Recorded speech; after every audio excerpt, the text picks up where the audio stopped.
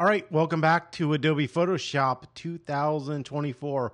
Today we're going to really take a look at select and mask, but before we get to that, I'm going to show you how to change brush size. Now there's multiple ways to change the brush. All right, so let's take a look at how to change the brush size in Photoshop. Now the brush tool, surprisingly, in photography is one of the tools that you'll end up using a lot. And not only do you need to change the size, but you also need to change the softness of the brush, because this can help, especially when working with masks. So let's take a look at some of the different ways to change brush size, and then I'll kind of tell you what I use and why I use it. So the first one is the simplest way. You just kind of come up here, you click on this, and right here you have a brush size. Now the problem with this is until you go back into here, you don't see the brush size. So I can see it's real small. It's that center one, not the blue circle. So let's go ahead and make it bigger. You can see it's bigger, but you don't see it until you get back into this location. Then right under it that we have here is our hardness. So we're making the brush harder and we're making the brush softer, okay? Now, this works great. You can also rotate your brush here. You could also bring up a panel window over here, which does the same thing. I'm going to show you some different ways. Now, the next way is a better way, but in my determination, it's not the best way. So let's go ahead. So this is the bracket keys. And if you look on your keyboard, next to the letter P on the right, there's two brackets, all right? The right bracket makes your brush bigger each time you tap it. The left brush makes it smaller. Now, you can't see this, and this is what I don't like about it, but if you hold the Shift key and you tap the right bracket, it's making your brush harder, and if you hit the left bracket, key, it makes the brush softer. So here I can kind of show you this. So I'm just going to hold Shift and tap this all the way down, and then we'll click, and you can see we've got a soft brush. And then I'm going to hold Shift. You can kind of see it moving and doing some things, and now I'm going to click it, and you can see we've got a hard brush. So it is changing that softness. Now the problem is we can't see what it's doing when it does it. So this way is my favorite way, and I'm going to tell you, the Mac way and the PC way differ in this process. For a Mac, you're going to hold the Control and the Option key, okay? So Control and Option key, and you're going to mash them down and not let them go. Then you're going to left click, okay? Now you see that brush. If you go up, it makes it softer. If you go down, make it harder. Now this is holding the left click down. So I'm holding Alt, I'm holding Control, I'm left clicking, and I'm holding that down the whole time. So soft, hard. The cool thing is you can see it happening. Left makes it smaller, right makes it harder. So I can make it softer, bigger, smaller, harder. All right. So this is my favorite way to use the brush because you can see what it's doing, and I'm really quick. I don't really have to think about it anymore. In the beginning, it's going to be a struggle because yes, there's lots of buttons to hit. What you're going to do on a PC is you're going to hold your Alt key and you're going to right click, and then you're going to do the same thing. So you're holding the Alt, you're right clicking, and then you're going up, down, left, right. I can't show it because I'm on a Mac, but generally that's what's happening. The movements are exactly the same. It's just the toggle keys are different. All right, so there's a variety of ways to work in Photoshop, and I'm just going to come up here and go Filter, Revert. Revert just takes it back to the way it looked in the beginning and gets rid of everything that I've done.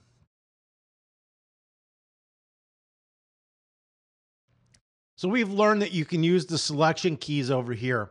Now, there is something different, and the quick key for it on a Mac is Command-Shift-R. Most likely on a PC, it is Control-Shift-R.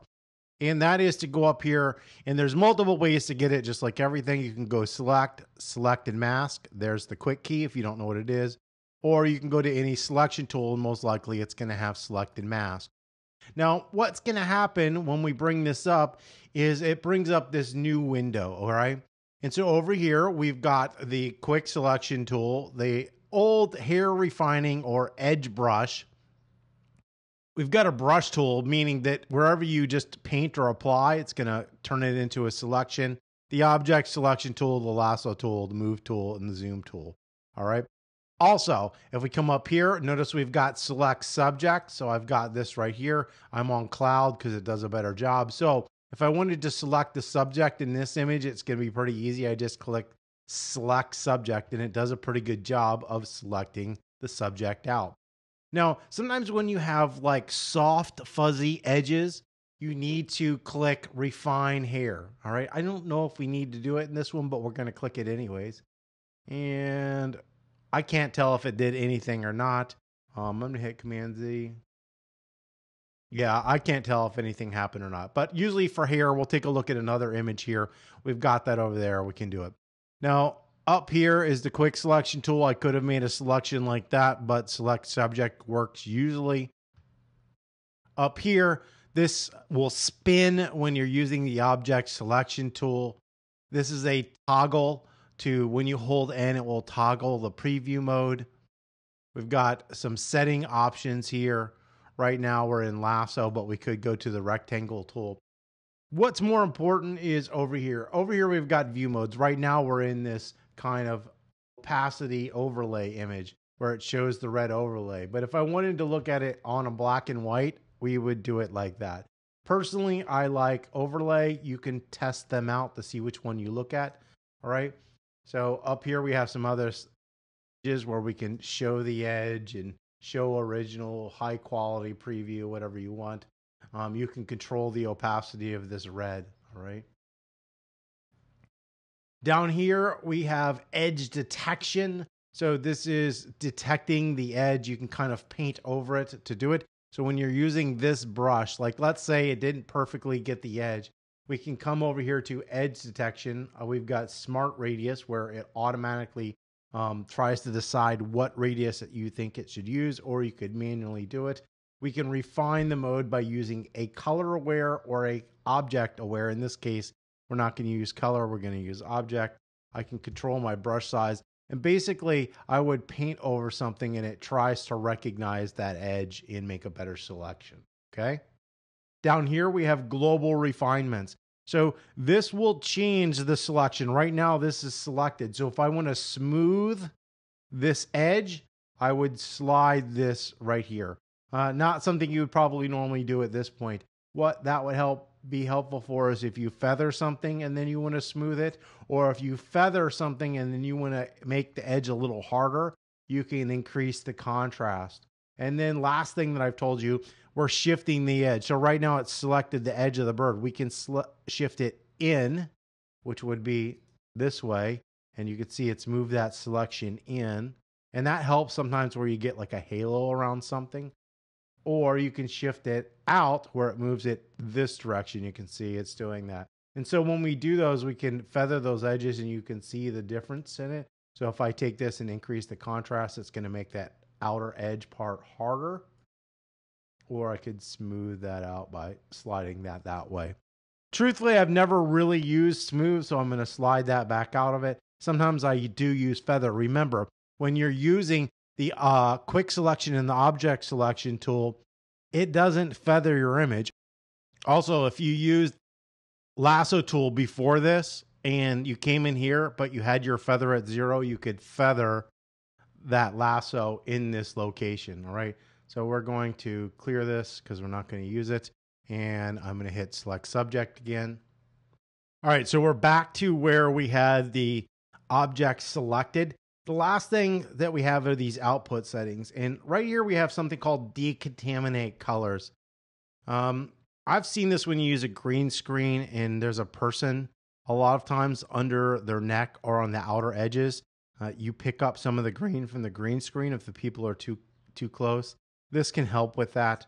But generally what we're looking for is how do we want to output this? Do we want to output it as a selection, a layer mask, a new layer with a layer mask, a new document, or a new document with a layer mask? Usually I am using either a layer mask or a new layer with a layer mask, okay?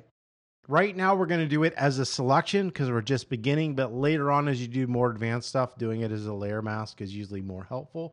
So we're going to click OK, and then boom, this will simply, then you click OK, and boom, it just outputs as a traditional selection. And I could come down here and add a layer mask to it, and you can see we've cut out that background.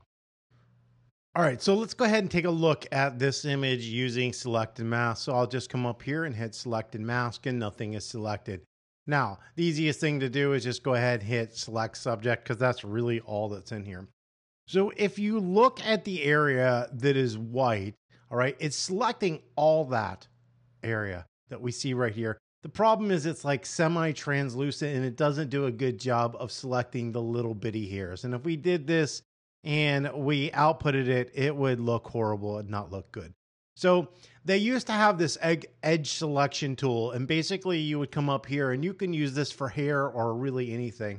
We're going to go ahead and put smart radius on it, and then you just kind of paint over an area and you're like, hey, it did a better job of selecting in that area. So I'll come in here, click this again, and now we've got a better selection around that hair. Now, this also happens sometimes around the body or somewhere, especially if you're wearing like a sweater or something fades into the background, doesn't get it perfect. You can use the edge selection to say, hey, pick this area up. So right in here, we've got a little white spot, and I'm going to go ahead and make my brush smaller just so I can say, hey, this area, I want you to make a selection. See, it missed it. And it could do it right in here in that location as well. So we're getting those little bits. You can also now just come up here if you have hair and click refine hair. And you can see it did a better job, but it didn't get it perfect. So in this case, I might then need to come back in here with the edge selection tool and just kind of paint over these areas and say, hey, get this spot as well. And then you could output, and in this case, we'll just do a layer mask so you can see. And if I put this on a different colored background, you'll really see what it looks like. So let's move this below. I'm going to hit Shift Delete, and we will just make this 50% gray, and it's not going to look good. And there's multiple reasons, but you can see here where it didn't select it. But here, it's doing it semi-transparent. I have another video where I go into this aspect of how to fix this around hair and backgrounds. It's actually pretty easy. It does take a little bit of time. But for right now, all we're really looking at is that selected mask. So that's what your refine hair and your edge detection can help you do inside of selected mask. And that is how you adjust your brush and you select and mask inside Adobe Photoshop. Please give us a thumbs up if you found this video helpful. If you have any comments or questions, you can leave those below. And don't forget to subscribe.